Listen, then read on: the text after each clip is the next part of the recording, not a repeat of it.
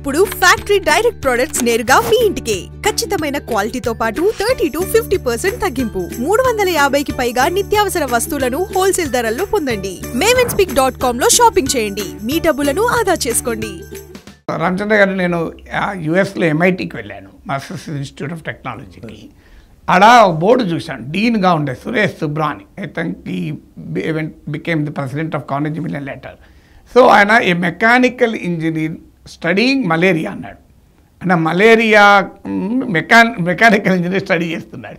ఆయన future of engineering in health అని ఆ రోజు లెక్చర్ ఉండే, future of engineering in health. ఇప్పుడు అది చూస్తే మనకు ఆ రోజు ఆశ్చర్యం వేసింది. కానీ ఈరోజు మీరు చెప్తున్నట్లు ఒక సాఫ్ట్వేర్ నిపుణులకు కెమిస్ట్రీ నోబెల్ ప్రైజ్ వచ్చింది. అంటే అన్లిమిటెడ్ ఇంటర్ రిలేషన్షిప్. మన దగ్గర ఎకనామిక్స్ పొలిటికల్ సైన్స్ సంబంధం ఉండదు, పొలిటికల్ ఎకనామిక్స్ సంబంధం ఉండదు, ఫిజిక్స్ కెమిస్ట్రీ సంబంధం ఉండదు, కెమిస్ట్రీ ఫిజిక్స్ సంబంధం ఉండదు. కానీ సైన్స్ యొక్క integrated, inter related, interdependent character ఎంత అద్భుతమైన ఆవిష్కరణలకు దారితీస్తుంది కదా. మీరు మొదట్లో అన్నారు నన్ను, నేను ఎలక్ట్రానిక్స్ చదివి ఇప్పుడు ఎకనామిక్స్ మాట్లాడుతున్నాను.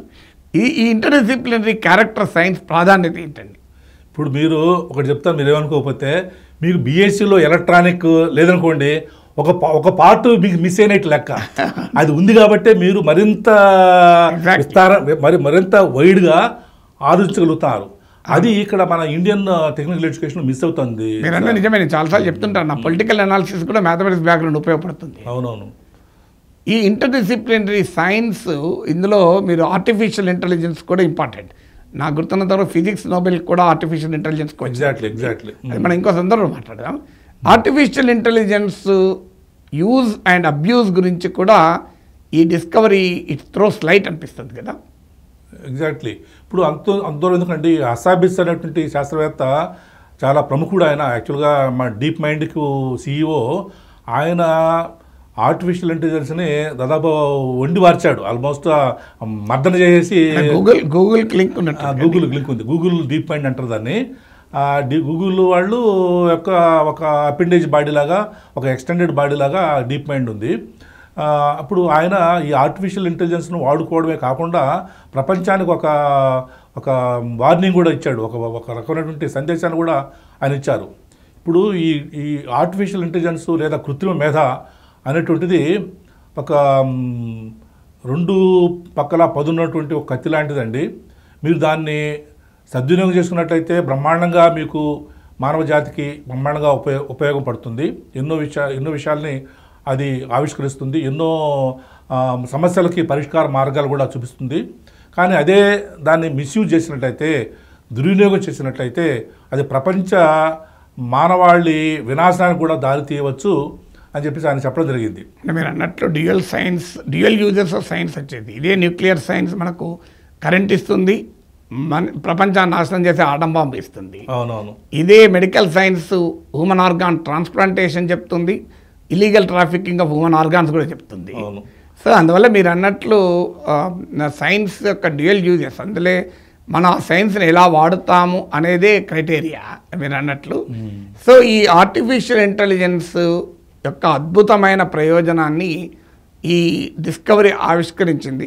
కానీ అది ఆవిష్కరించిన శాస్త్రవేత్తే హెచ్చరిస్తున్నాడు, ఇది మానవాళి సంక్షేమానికి, లోక కళ్యాణానికి వాడాలి అని. So coming back to our protein discussion, Ramachandra గారు, ఈ discovery is a theoretical science. కానీ theory should come out of the experience and it should enrich the experience. ఈ థియరీ ఏ రకమైన అప్లికేషన్స్కు, ఇప్పుడు ఈ పరిశోధన సామాన్య మానవునికి ఏ రకమైన ప్రయోజనాన్ని కలిగిస్తుంది, అప్లికేషన్స్ ఆఫ్ దిస్ రీసెర్చ్ అంటే ఏం చెప్తారండి? చాలా మంచి ప్రశ్న వేశారు ప్రొఫెసర్ నాగేశ్వర గారు. ఎందుకంటే necessity is the mother of invention అనేది ఒక నానుడి, పరిశోధనలలో ఒక నానుడి. అంటే ఒక మానవాళికి కానివ్వండి, ఏదో ఒక ప్రయోజనాన్ని ఆశించకుండా సైన్స్లో ఏ సూత్రము లేదు. అంటే ఒక సేయింగ్ కూడా ఉందండి English సైన్సెస్లో, there is no science that has not been used అని ఉంది, there is no science that has not been utilised అని ఉంది. అంటే సైన్స్గా ఉందండి, దాన్ని ఎవరు పడుచుకోవట్లేదు, దానికి ఏ రకమైన ప్రయోజనం ఈ కొన్ని వందల శతాబ్దాలైనా కూడా దాని యొక్క ప్రయోజనాలు పొందలేదండి అని చెప్పేసి అనుకోవడం లేదు. సైన్స్లో ఉన్నట్టు ప్రతిదానికి ఏదో ఒక రకంగా పరోక్షంగానో ప్రత్యక్షంగానో ప్రయోజనం ఉంటుంది.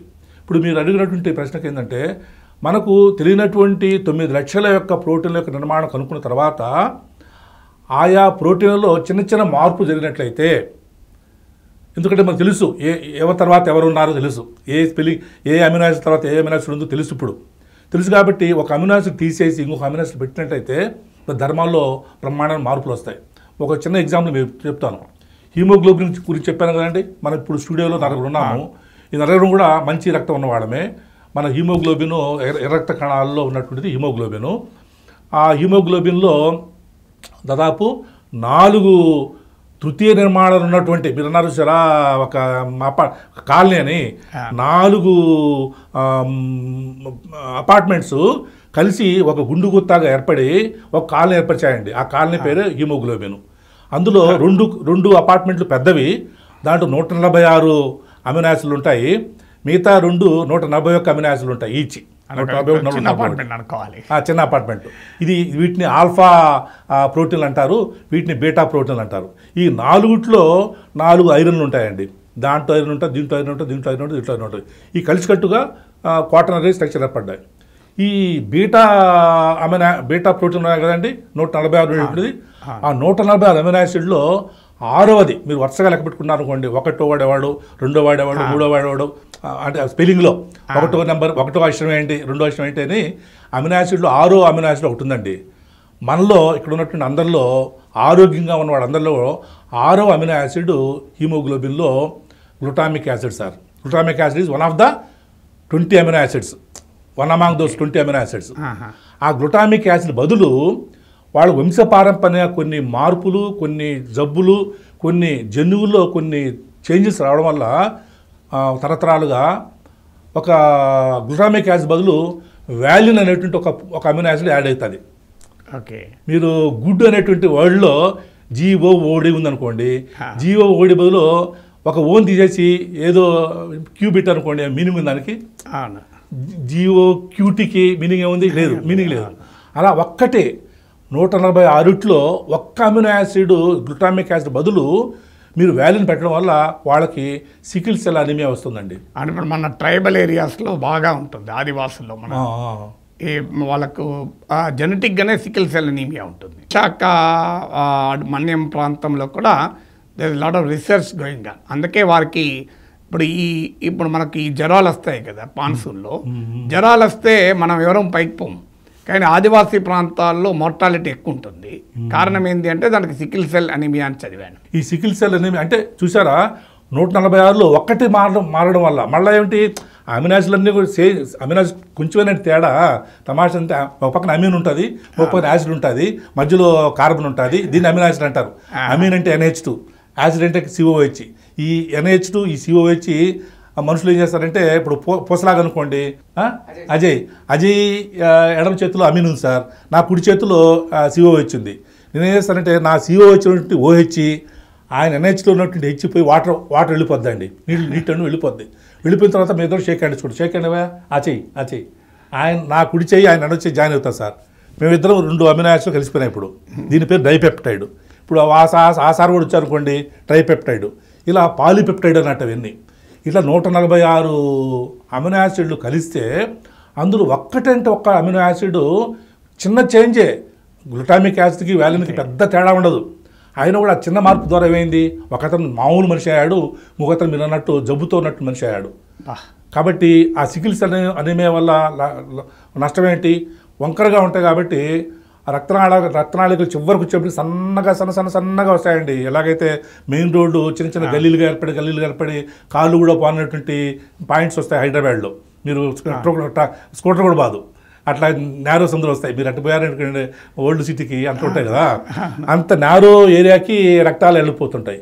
అక్కడికి వచ్చేప్పటికి ట్రాఫిక్ వచ్చేస్తుంది వీటితో. ఎందుకంటే వంకరగా ఉన్నాయి కదా, వంకరగా ఉన్నాయి కాబట్టి అవన్నీ చిక్కుపడిపోతాయి, చోకింగ్ అయిపోయి ఇంకా రక్తం కణాలకు వెళ్ళదు. డెఫిషియన్సీ వస్తుంది. అందుకని వాళ్ళకు అనీమియా, రక్తహీనత జబ్బు అంటుంటారు. అంటే నేను ఇక్కడ చెప్తున్నది ఏంటంటే, ఇంత పెద్ద నిర్మాణంలో అంటే ఇప్పుడు మీరు అన్నట్లు ఆ మార్పును రివర్స్ చేసామనుకోండి, సికిల్ సెల్ అనీమియా తగ్గించవచ్చు. Exact, that is the thing. ఇప్పుడు మీరు ఈ హసాబిస్, జాన్ జంపరు, ఈ డేవిడ్ బేకరు చేసినటువంటి రీసెర్చ్ ద్వారా తెలియనటువంటి ప్రోటీన్ల యొక్క నిర్మాణం తెలిసిపోయింది కాబట్టి ఏదైనా దుష్ప్రయోజనాలు అవాంతరాలు ఉన్నట్టయితే పొరపాటున వేలిని ఉందనుకోండి, ఆ వేలిని తీసేసి మీరు మళ్ళీ గ్లూటామిక్ యాసిడ్ పెట్టగలిగితే ఇప్పుడు జెనెటిక్ ఇంజనీరింగ్ ద్వారా అవన్నీ సాధ్యమే కదా సార్. అంటే ఇప్పుడు అంటే మానవుడికి సహజ సిద్ధంగా వచ్చినటువంటి అమినో ఆసిడ్ సీక్వెన్స్ను మనము మార్చవచ్చా? మార్చవచ్చు. కానీ అది మారిస్తే అది ఏమిటి, అది సత్ప్రయోజనాలు దారిస్తదా దుష్ప్రయోజనాలు దారిస్తదా అనేది మళ్ళీ అది చూడాలి. అంటే ఎనీ కెమికల్ రియాక్షన్ ఇదే కెమికల్ రియాక్షన్. శరీరంలో మందులు వాడితే సైడ్ ఎఫెక్ట్స్ ఉన్నట్టు దానికి ఏముంటాయో చూడాలి. అది చూడాలి. అందుకని హ్యూమన్ క్లోనింగ్ కూడా మనం వద్దంటాం కదా సార్. ప్రజాసేన ఉద్యమకారులంతా కూడా హ్యూమన్ క్లోనింగ్ వద్దంటారు. ఇప్పుడు శాస్త్రీయంగా ఇన్ ప్రిన్సిపల్ హ్యూమన్ చేస్తే క్లోనింగ్ చేస్తే ఐన్స్టైన్లే పుట్టాలని రూల్ ఏం లేదు. హిట్లర్లు కూడా లేదు, కానీ ఆడవాళ్ళు పుడతారు. హిట్లర్లు కూడా పుట్టారు, మగవాళ్ళు పుట్టరు. క్లోనింగ్ వల్ల మగవాళ్ళు పుట్టరు. అవునా? అదేంటి? క్లోనింగ్ అంటేనే ఆడవాళ్ళు. అదేంటి? అంతే సార్. క్లోనింగ్ అంటేనే మగవాడి యొక్క అవసరం లేకుండానే ఆడవాళ్ళ యొక్క కణాల్లోంచే ఆ కణాన్ని తీసుకెళ్లి గర్భంలో పెట్టేస్తారు. అంటే హ్యూమన్ క్లోనింగ్ ద్వారా పురుషులను సృష్టించలేమా? లేదు. Human cloning, any cloning means only female. ఇది ఇంట్రెస్టింగ్ ఉంది. అందుకనే క్లోనింగ్ అనేది, అందుకనే ఆడవాళ్ళ గొప్పతనం చెప్పడం కోసంగా మేము అప్పుడు ఏమన్నా మీటింగ్లో జరిగినప్పుడు మన March 8 ఇంటర్నేషనల్ ఉమెన్స్ డే ఉంది కదా సార్. ఒకవేళ అంటే అవుట్ ఆఫ్ ద కాంటెస్ట్ అని కూడా మీకు చెప్తాను ఒక విషయం. నేను ఈ ప్రపంచంలో ఉన్నటువంటి మానవులు ఇప్పుడు ఉన్నారండి, చిన్నవాళ్ళు, చిన్న మనవాళ్ళ దగ్గర నుంచి మాలాంటి ముసలివాళ్ళ వరకు ఉన్నారు కదండి.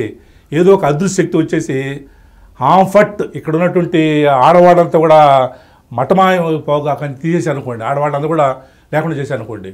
ఆఫ్టర్ 100 years ఏమైతే సార్ పురుషుడు కూడా అంత అయిపోతుంది. 100 మగవాళ్ళు సృష్టి ఉండదు, హిస్టరీ ఉండదు, మగవాళ్ళు వెళ్ళిపోతారు. సృష్టి ఉండదు కనుక అంటే మానవ జాతి ఉండదు, ఇంకా మానవ జాతి ఉండదు. ఆఫ్టర్ 100 years మేబీ 150 సంవత్సరాలు బతికోళ్ళు ఉన్నారంటే జపాన్ వాళ్ళు. ఎంతున్నా మొత్తం అంతా మానవ జాతి ఉండదు. అదే కర్సు మగవాడి మీద ఉందనుకోండి, ఆడవాడి మీద కాకుండా ఒక అదృష్టశక్తి వచ్చేసి ఈ ప్రపంచంలో మగవాళ్ళంతా కూడా పోవుగాక అంటే మానవ జాతి ఏం కాదు కానీ మానవ జాతిలో పురుషులు ఉండరు. అప్పుడు పురుషులు ఉండరు, అంత ఆడవాళ్ళు ఉంటారు.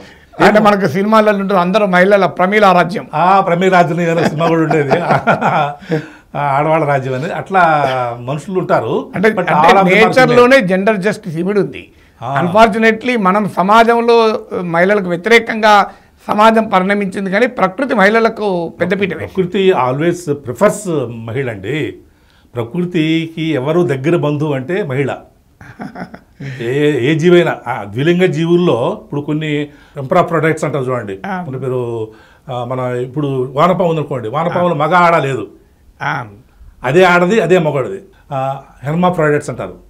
కానీ హెర్మా ప్రొడక్ట్స్ అయినా కూడా తనలోనే ఆడతనం ఉన్నా, తనలోనే మగతనం ఉన్నా కూడా అవి తను కలుసుకోదండి. తన ఆడతనాన్ని తన మగతనం కలుపుకోదు, మళ్ళీ ఇంకొక జీవితో తీసుకుంటుంది. ఇంకో జీవి యొక్క మగతనాన్ని దీని యొక్క ఆడతనానికి, దీనిలో ఉన్న మగతనాన్ని దాని ఆడతనాన్ని కలుపుకుంటుంది మళ్ళీ. అంటే మన MBPC కోర్స్ ఉంటుంది, మ్యాథమెటిక్స్, బయాలజీ, ఫిజిక్స్, కెమిస్ట్రీ. ఇలా ఇప్పుడు నా మణికట్టు రిస్టు మగతనము ఈ వేళ్ళు చివర ఆడతనం ఉంటే ఇలా కలుసుకుంటుంది అన్నట్టు. అలా కలుసుకోవడం వల్ల అంటే ప్రకృతి చూడండి ఎంత గొప్పదో. అంటే డార్విన్ ఎంత గొప్ప చెప్పండి చూడండి. రెండు కలవడం వల్ల అందులో ఉన్నట్టు గొప్ప గుణము ఇందులో గొప్ప గుణము కలిసి సంతానానికి ఆఫ్స్ప్రింగ్కి వచ్చే అవకాశం ఉంది. తద్వారా మీరు ఇంతకుముందు చెప్పారు చూడండి, ఇంటర్ డిసిప్లినరీ రీసెర్చ్ ద్వారా వచ్చే ప్రయోజనం కూడా అదే. ఆ డిసిప్లిన్లో ఉన్నటువంటి గొప్ప గొప్ప ఆధునిక విశేషాలు, ఈ డిసిప్లిన్లో ఉన్నటువంటి గొప్ప గొప్ప ఆధునిక విశేషాల మధ్య ఒక బాండేజ్ ఏర్పడినట్లయితే మరింత కొత్త ఆవిష్కరణలకి, మరింత సృజనాత్మకమైనటువంటి న్యూ ఇన్నోవేషన్స్, న్యూ తనటువంటి క్రియేటివిటీకి కూడా దారి తీయవచ్చు అనేటువంటిది ఇందులో ఆ సందేశం కూడా మనం ఊహించవచ్చు.